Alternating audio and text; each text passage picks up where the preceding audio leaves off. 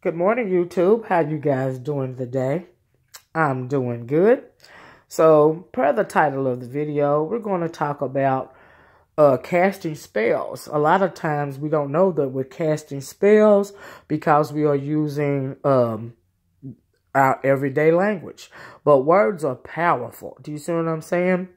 The ancients used symbols and parables to teach because they knew the power of words. Words are powerful. In the Bible, it says that life and death is in the power of the tongue. Do you see what I'm saying? And the Bible, for instance, is nothing more than a coded book of spells. Let me tell you why I say that the Bible is a coded book of spells.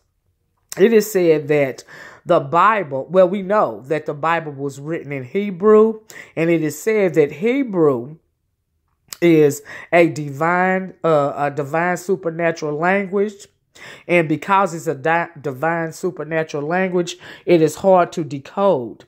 And so when the Europeans went to decode the Bible, went to translate the Bible, what they were doing was they were writing down coded spells.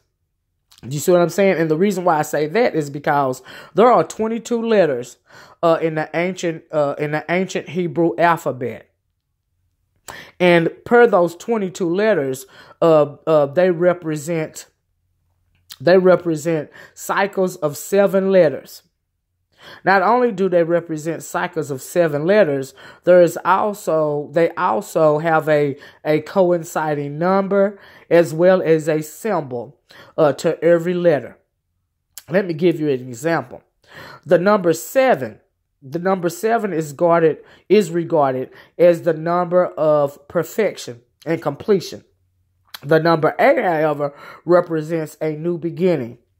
And take, for instance, you got 7 days of the week from Sunday to Saturday, there are 7 days. The 8th day, which is the same day, Sunday, it represents a new beginning because although it is still Sunday, it is another day, a new beginning.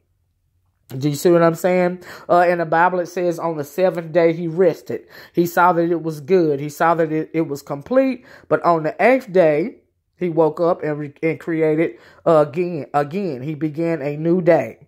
And when we go day by day, week by week, there's the same days, but we have different circumstances and different events from week to week. So that is a little bit a part of the reason why they say that the Bible is coded. For instance, because it is said to be a divine supernatural language. That is the reason for that. And we also know that spoken words transmit messages via tone and vibration. Those vibrations, those tones, they carry messages to the brain. The brain controls thought. The brain also shapes and reshapes our reality. And I say that, and not only me, we say that words are spells because every word has a distinct tone and vibration. Let me give you a couple examples. The very word grammar, that word is derived from the book of spells called the Grimoire. The Grimoire is believed by the Wiccan to be the most powerful book of spells. That the word grammar is derived from the most powerful book of spells.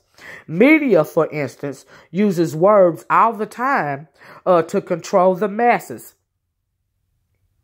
Take, for instance, the word government. The word government is derived from the Latin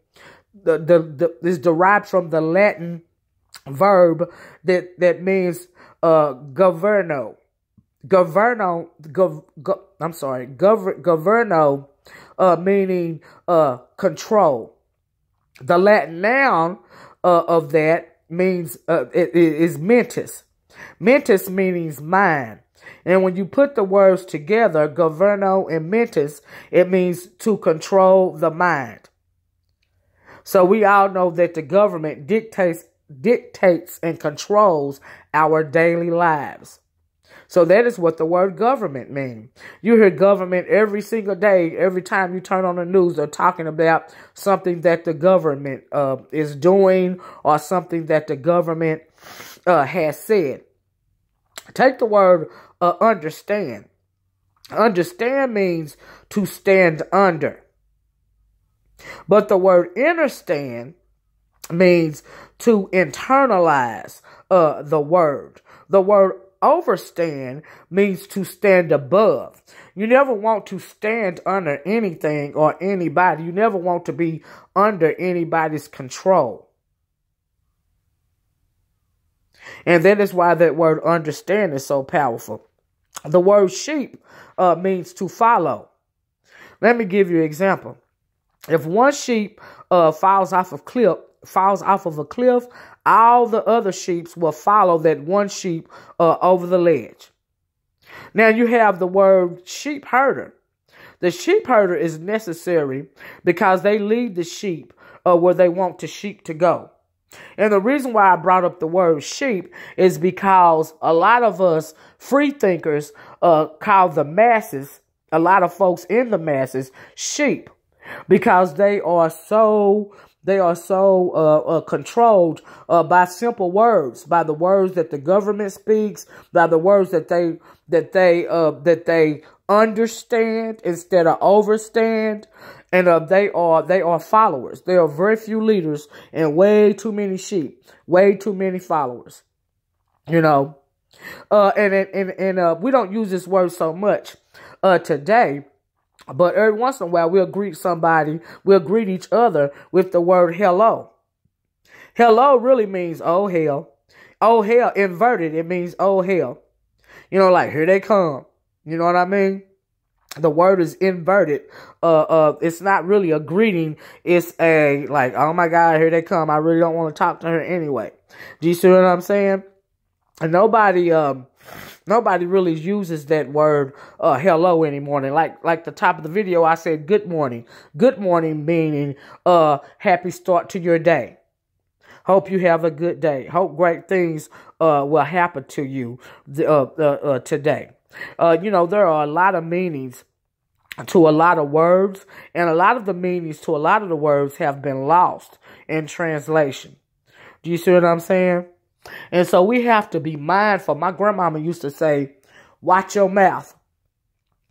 I now know what she meant by watch your mouth, because what she was saying is watch what you say, because you can be speaking a thing into existence. Earlier, I think Sunday, I did a video about the power of the tongue and how powerful the tongue is, because the tongue can speak life or death.